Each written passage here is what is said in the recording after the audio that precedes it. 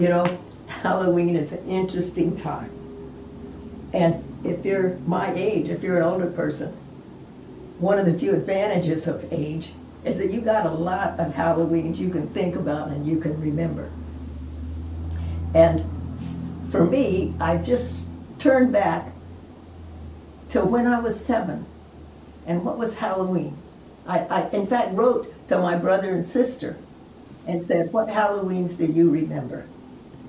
And so I wanted to talk about those. I was 7 years old. We lived in Orlando, Florida, and this was not the Florida of Disney World.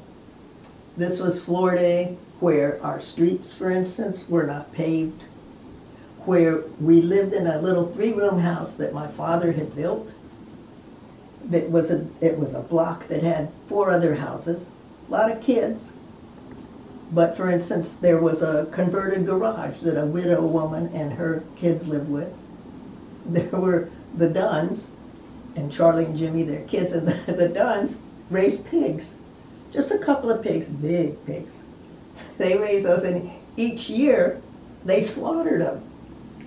And they had this big iron pot where they would boil the water and stick them in there and take their bristles off or something. And the pigs had what you call a pig wallow, because it was usually pretty dry, and it was carved out by the pigs, kind of dusty, with the cut off top of a pickup truck on it to give them shade. You could even play in that. It was nice. It was dusty. The pigs are actually quite clean. And the man behind us, in the block behind us, he occasionally would shoot a deer. And he'd bring that deer and string it up, and he would gut it, and he'd do all this. And we'd watch him in fascination, of course. So it was a pretty kind of basic and fun kind of life. And once a year, of course, you get Halloween. And we were always saying, okay, what are we going to have for costumes? We want to have costumes, because it's not like now you'd go to Walmart, say, and get all these kind of costumes, and we couldn't have afforded it then anyway. And what only other sort of costume kind of thing we had was cowboys and Indians, but we played that every day. There's nothing special.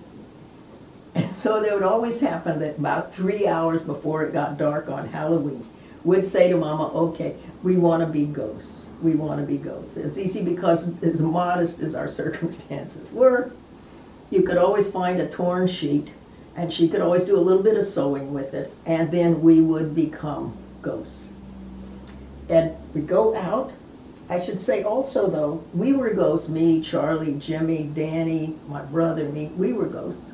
But my sister, who was a bit older, she was actually an early princess in more ways than one. And she had made herself a nice little skirt and a top, a princess top. She made it out of crepe paper. You know what that is? It's kind of stretchy and colorful, and it just fit right around. So we go out, and we've got our little bag, kind of a mesh bag, because it's Florida after all, and that's what oranges are kept in, even are today. And we go from house to house.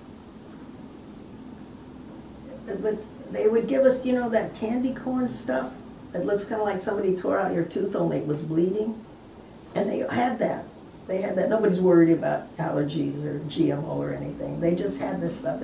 And we would take it, and we'd be glad. We'd trick or treat. But I know that stuff was revolting then. It's revolting now.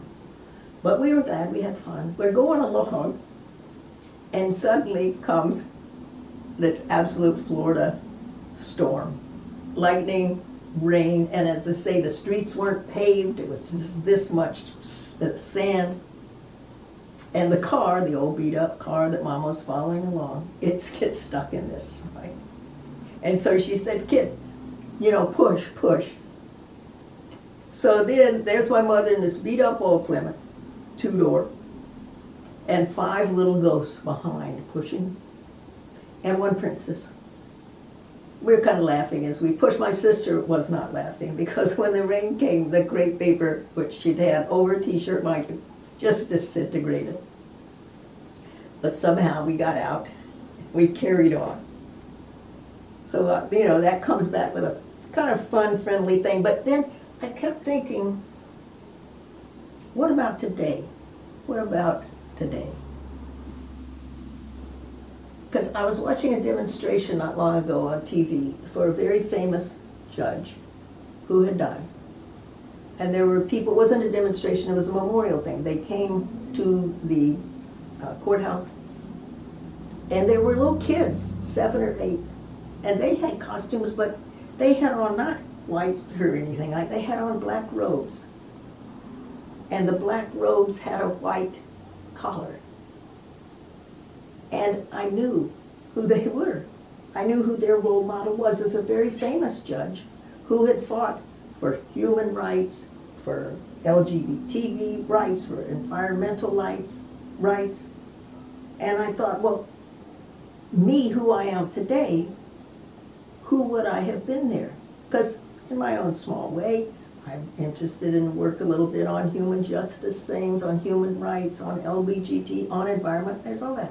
So if I'm then wearing my role model Halloween costume, I know now what it would be if it was today's Marylee as a 7-year-old today. I would be a judge, I would be a famous judge, I would have t-shirts with me on it. I would have tote bags with me on it. I would have people paying attention to what I said.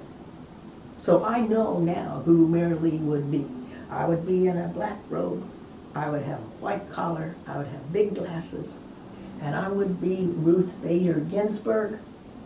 I would be the notorious RBG. Thanks.